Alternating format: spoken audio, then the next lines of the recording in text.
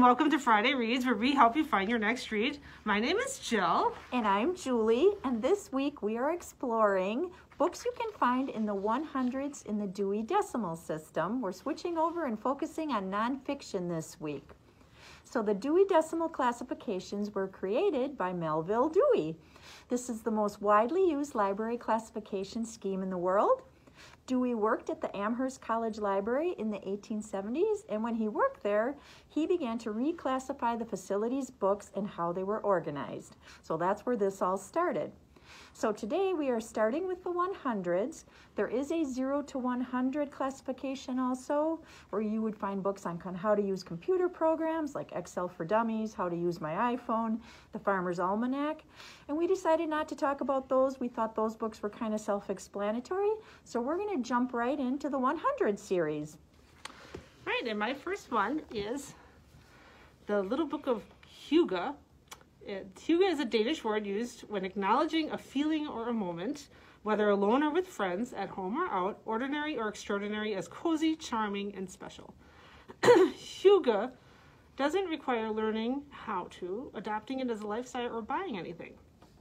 So this book is all about how to get there.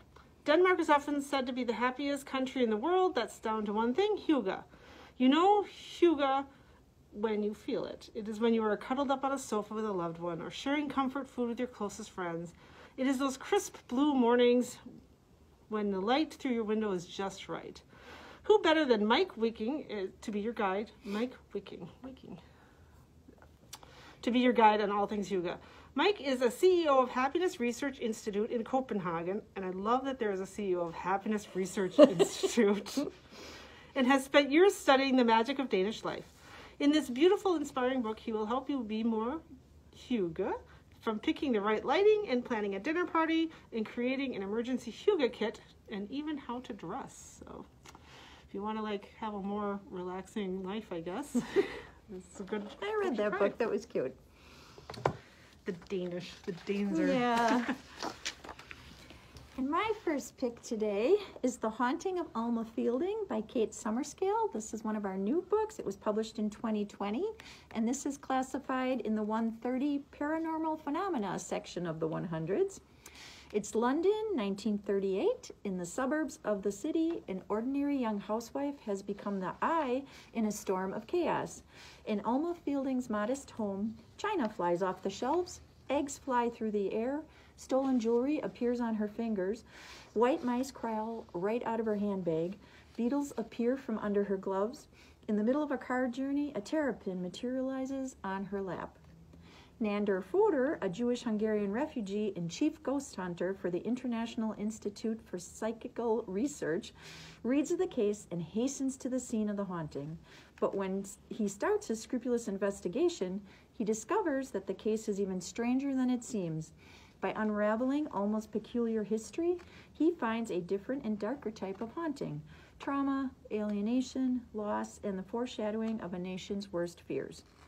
As the specter of fascism lengthens over Europe and as Fodor's obsession with the case deepens, Alma becomes even more disturbed. With rigor, daring, and insight, the award-winning pioneer of nonfiction writing, Kate Summerscale, shadows his inquiry, delving into long-hidden archives to find the human story behind a very modern haunting. My next one is, if you're wondering if self-help is for you. It's called Help Me, One Woman's Quest to Find Out If Self-Help Can Really Change Her Life.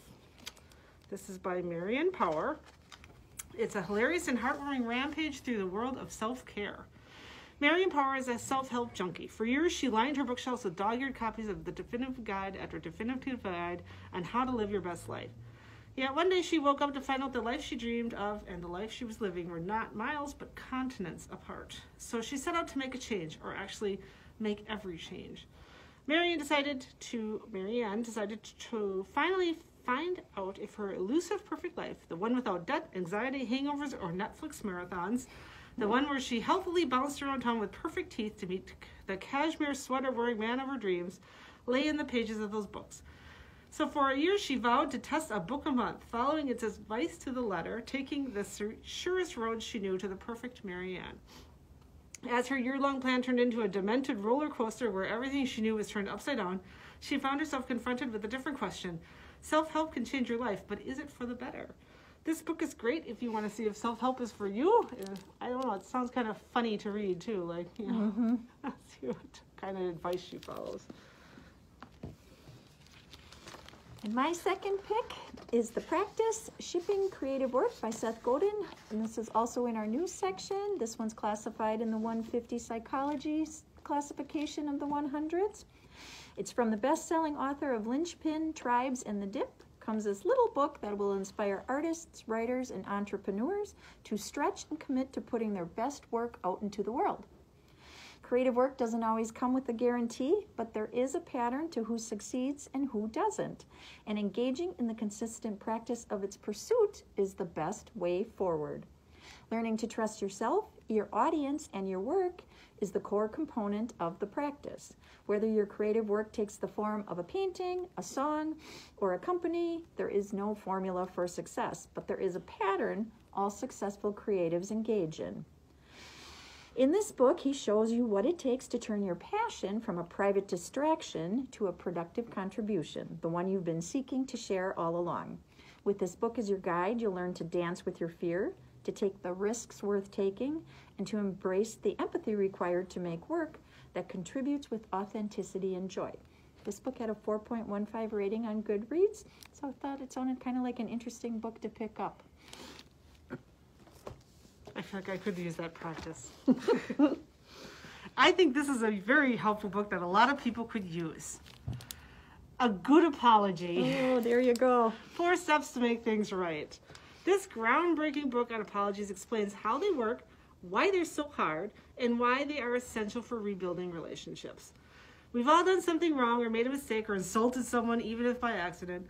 We've all been hurt and wanted the other person to help us heal. It may be surprising, but the breaches themselves aren't the real problem. Our inability to fix them is what causes trouble. In A Good Apology, Dr. Molly Howes uses her experience with patients in her practice, research findings, and news stories to illustrate the power and importance of a thorough apology. She teaches how we can all learn to craft an effective apology with 4 straightforward steps. An apology is a small-scale event between people, but it's enormously powerful.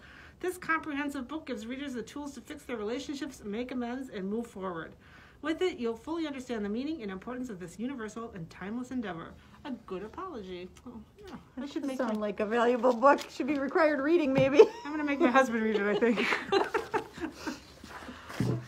And my third pick is Quiet, The Power of Introverts in a World That Can't Stop Talking by Susan Cain. This was published back in 2012. It's also in the 150 classification, the psychology part of the 100s. This book has been described as the book that started the quiet revolution. At least 1/3 of the people we know are introverts. They are the ones who prefer listening to speaking, who innovate and create but dislike self-promotion, who favor working on their own over working in teams. It is to introverts, Rosa Parks, Chopin, Steve Wozniak, Dr. Seuss, that we owe many of the great contributions to society. In this book, Susan Cain argues that we dramatically undervalue introverts and shows how much we lose in doing so. She charts the rise of the extrovert ideal throughout the 20th century and explores how deeply it has come to permeate our culture. She also introduces us to successful introverts, from a witty, high-octane public speaker who recharges in solitude after his talks, to a record-breaking salesman who quietly taps into the power of questions. Passionately argued, superbly researched, and filled with indelible stories of real people, Quiet has the power to permanently change how we see introverts in the world, and equally important, how they see themselves. Her TED Talk has been viewed more than 25 million times, making it one of the most popular of all time. If you're not familiar with the TED Talks, they are influential videos from expert speakers on education, business, science, tech, creativity. They have subtitles in, I think, 100 languages. So, Quiet, The Power of Introverts in a World That Can't Stop Talking. I have that on my bedside table for a while. I did not know Rosa Parks was an introvert, though. Like, that had to be hard. It's a lot of attention. No kidding. All right, my next one is a little bit different. Spell crafting. Strengthen the power of your craft by creating and casting your own unique spells. By Erin Murphy Hiscock. Make your own magic. Spellcrafting is a step-by-step guide to writing your own spells and timing them for the best effect.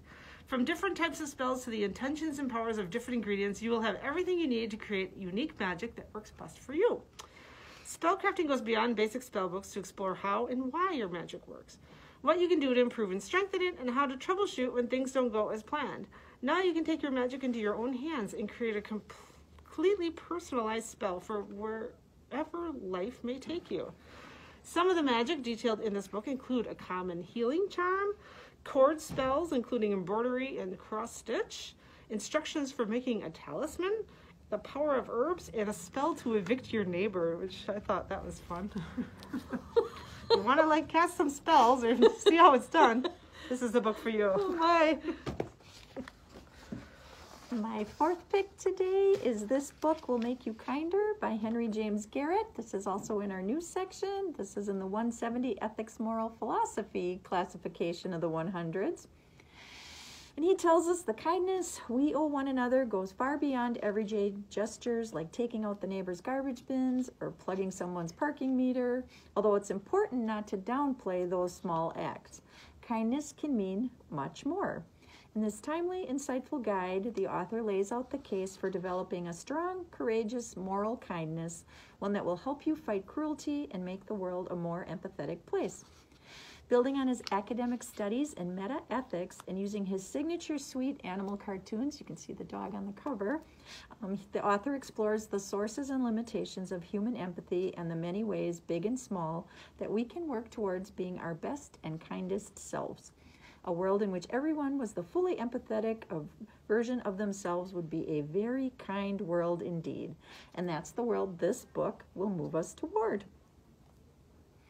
So, this book will make you kinder. And it's illustrated. She's got lots of cute cartoons throughout the book in here. So, check that one out. Kindness is trending now, It too. is, I think. So this is one of my favorite authors, Malcolm Gladwell. This is Blink, The Power of Thinking Without Thinking. Malcolm Gladwell redefined how we understand the world around us. Now in Blink, he revolutionizes the way we understand the world within. Blink is a book about how we think without thinking, about choices that seem to be made in an instant, in the blink of an eye, that aren't as simple as they seem. Why are some people brilliant decision makers while others consistently inept? Why do some people follow their instincts and win while others end up stumbling into error? How do our brains really work in the office, in the classroom, in the kitchen, and in the bedroom? And why are the best decisions often those that are impossible to explain to others? In Blink, we meet the psychologist who has learned to predict whether a marriage will last based on a few minutes of observing the couple, the tennis coach who knows when a player will double fault before the racket even makes contact with the ball, the antiquities expert who can recognize a fake at a glance. Here, too, are great failures of Blink. The election of Warren Harding, the new Coke, and the shooting of Amadou Diallo by police. Blink reveals that great decision makers aren't those who process the most information or spend the most time deliberating, but those who have perfected the art of thin slicing, filtering the very few factors that matter from an overwhelming number of variables. Malcolm Gladwell has written a lot of really interesting books on how things work, including The Outliers, David and Goliath, What the Dog Saw, and Talking to Strangers, which I have on hold right now because I want to learn how to talk to strangers. I should check that one out.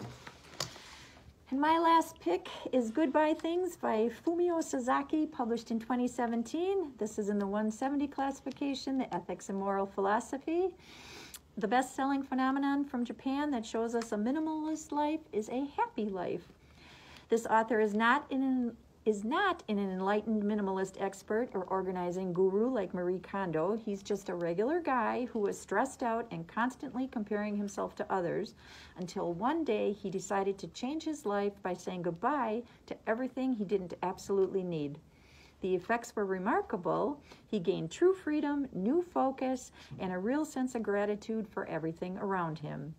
In Goodbye Things, Sasaki modestly shares his personal minimalist experience, tongue twister, offering specific tips on the minimizing process and revealing how the new movement can not only transform your space, but truly enrich your life.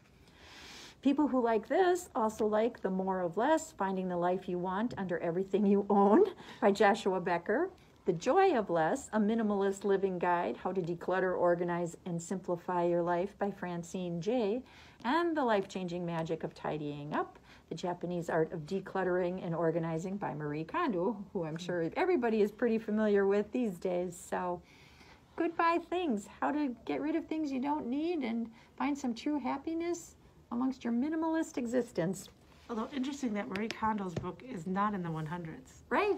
That's very different.